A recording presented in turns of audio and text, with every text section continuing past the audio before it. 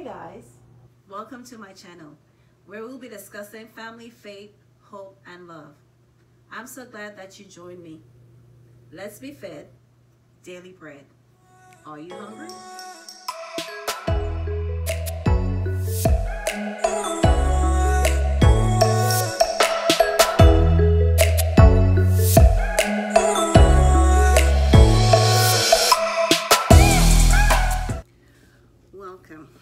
Welcome to my channel.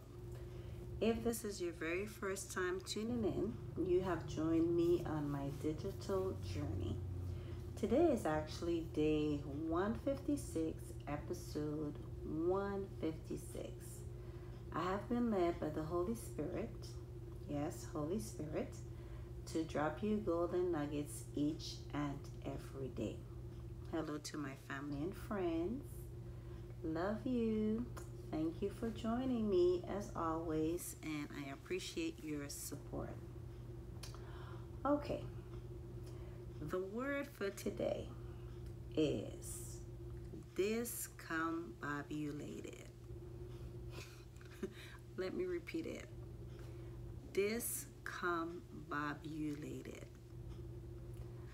I was washing up the dishes the other day, several days ago, and I had this train of thought. My mind was like all over the place, and I was just reflecting on certain circumstances, and I heard the Holy Spirit loud and clear said, yes,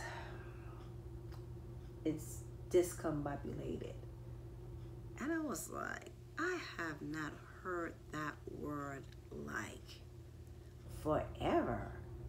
And I was like, okay, let me go ahead and see what is the meaning of the word. Because like, if you don't use a word on a regular basis, you definitely want to go look for the definition. And I was like, okay, Holy Spirit, yes, that's exactly what this particular situation or my train of thoughts have me feeling a little bit of discombobulated. So it was only fitting that the Holy Spirit said that I should include it into my digital journey. So here I am. So what it is that I came up with about discombobulated, and it's very interesting because it wasn't much, but I did find scripture as well. So discombobulated has a lot in reference to feeling, the way that you're feeling. It's like we don't have control over certain circumstances.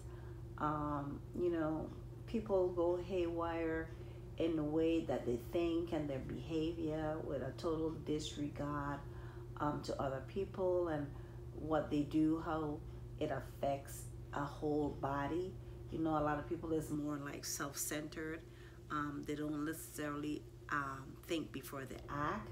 So then when the things hit the fan, everybody's like, ooh, they're in surprise, disarray, before they literally took it into consideration, their actions, and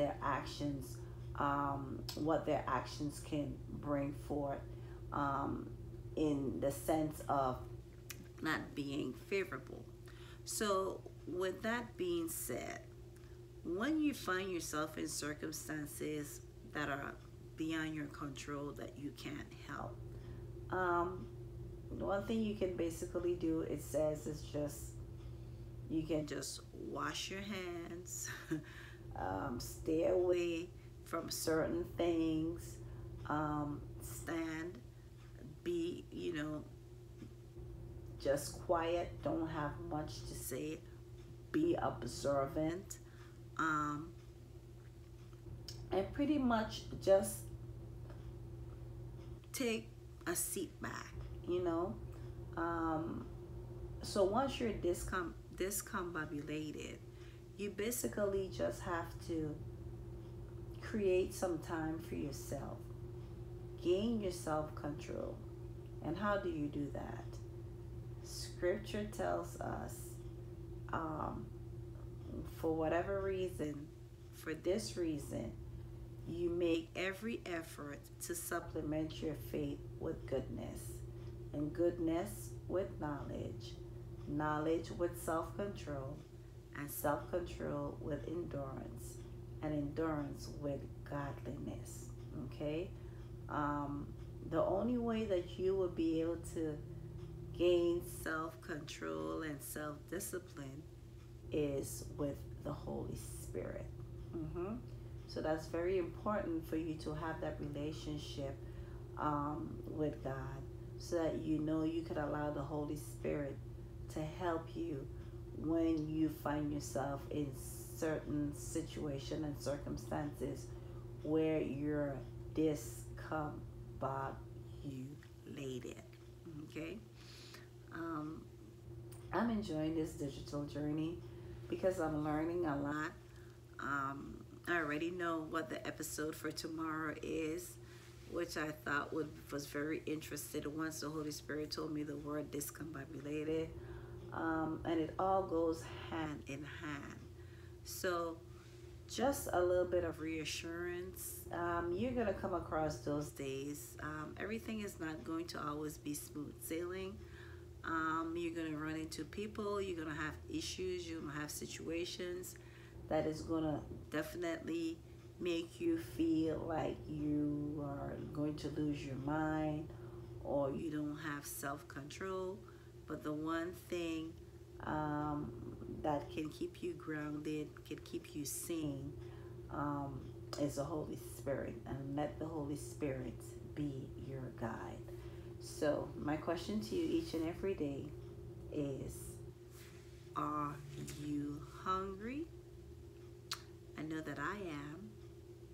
Let's be fed daily bread.